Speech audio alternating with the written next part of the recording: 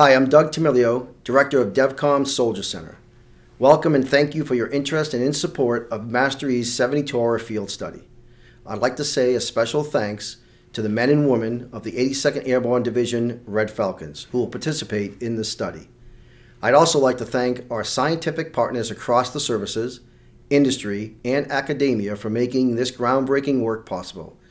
And of course, lastly, I want to thank Dr. Erica Hussey and her incredible team from the Soldier Center for all the planning, hard work, and leadership that goes into planning and executing activity of this scope. I'm George Maytuk, the Program Manager for Measuring and Advancing Soldier Tactical Readiness and Effectiveness. MASTR-E is a collaborative, soldier-centric science and technology effort that measures, predicts, and enhances soldier and squad close combat performance. Our collaborations include subject matter experts from across the services, industry, and academia. This work is done hand in hand with soldiers, both in the lab and the field. The outcomes of our work will have broad implications across the Army in acquisition, training, and operations.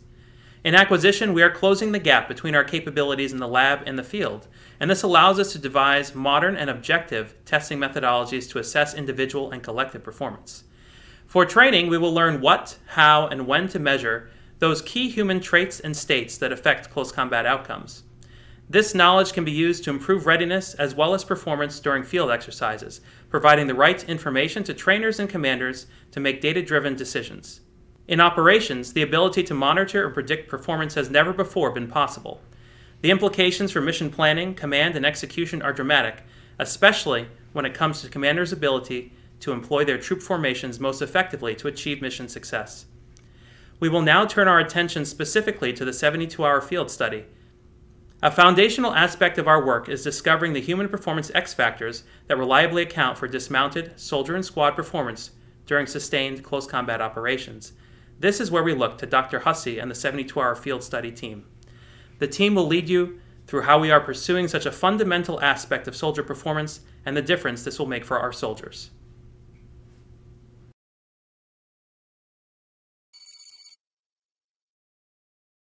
Hi, I'm Erica Hussey. I'm a cognitive scientist at DevCom Soldier Center, and I'm the lead on the 72-hour field study work package. So the 72-hour field study is the MASTR-E program's flagship effort that's aimed at understanding dismounted soldier performance. As part of that effort, we're taking a three-phased approach where we'd like to predict performance on the basis of a pre-mission phase, a mission phase, and a post-mission phase. The idea here is that the pre and the post-mission phases flank a 72-hour field study or 72-hour live training exercise during which we measure and monitor soldier performance. So we're specifically interested in quantifying performance to supplement the qualitative data that's typically collected in these types of training activities. So typically these training activities take a format where operator controllers will grade people using a go-no-go checklist, and we're interested in developing ways in which we can passively and actively understand performance using quantifiable methodologies that can be repeatable over several training exercises. I've been working on the field study since 2017, when we first got a demand signal from General Carrillo when he was the commander of the 82nd Airborne, asking us to solve for the X factors of soldier sustained performance.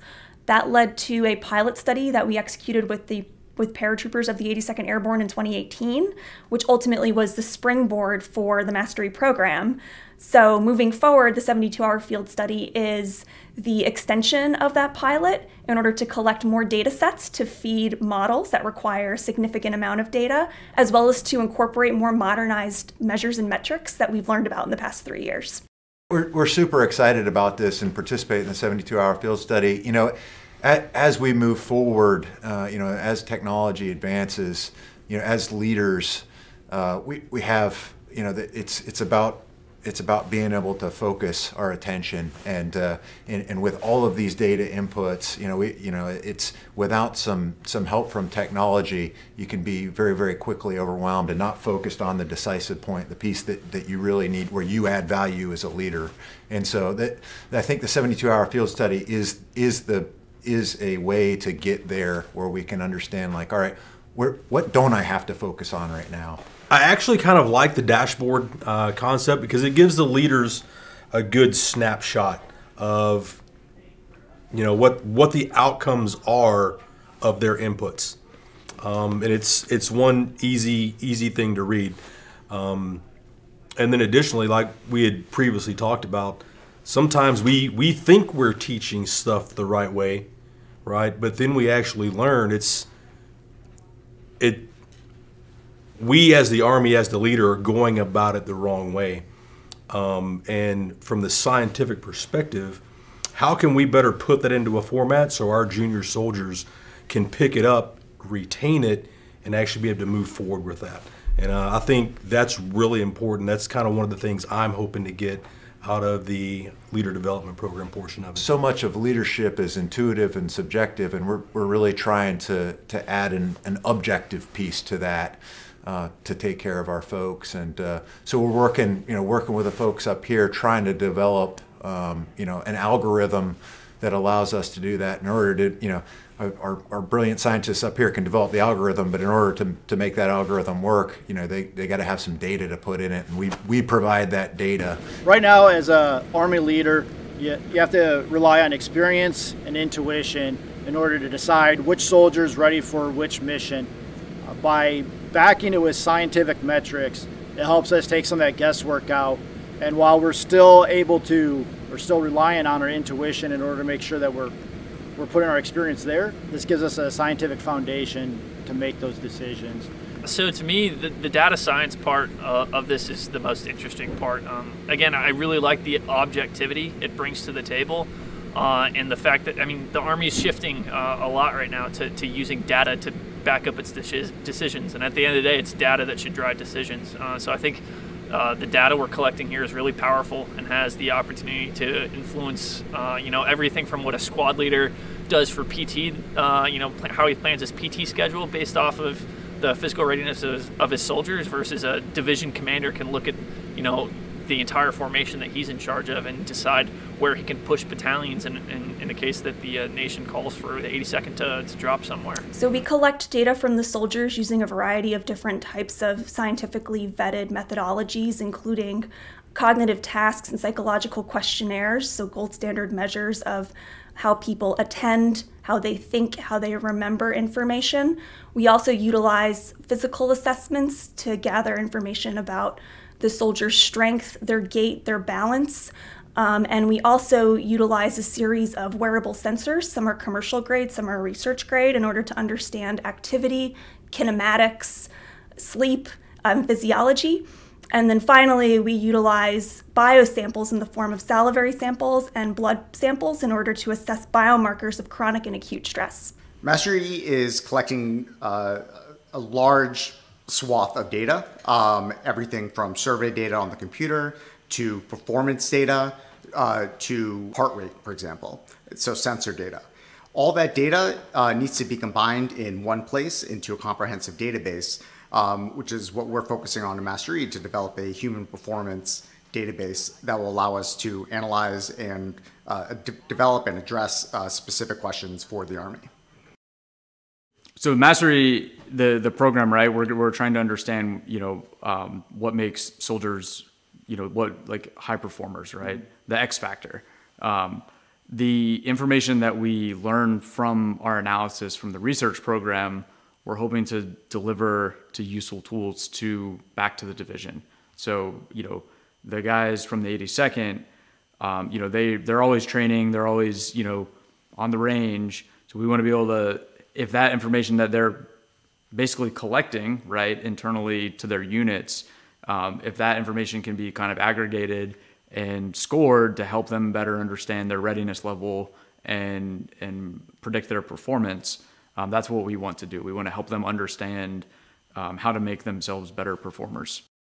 Soldiers engaged in the 72-hour study are completing data in the field, so performance data, as well as survey data that's being collected on the computer. That data can contain demographic information, for example, military experience, sleep, eating habits, for example. All that data is being collected on the computer. Gathering all these metrics are important because it gives us that opportunity and the chance to really fine-tune us as an individual. Each individual has different things that drive them, both externally, emotionally, family, and all of those important things, but internally there's a lot of stuff going on that's different from Soldier A and Soldier B and Soldier C.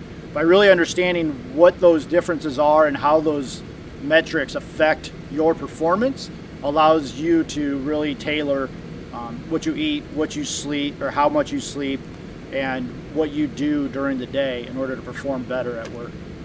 I think the end goal for leaders to have, and we've already begun working on it at the division level, is building kind of a commander's dashboard that displays, their formation on a tablet and shows these metrics live from whatever wearables they're using or the Army decides to use.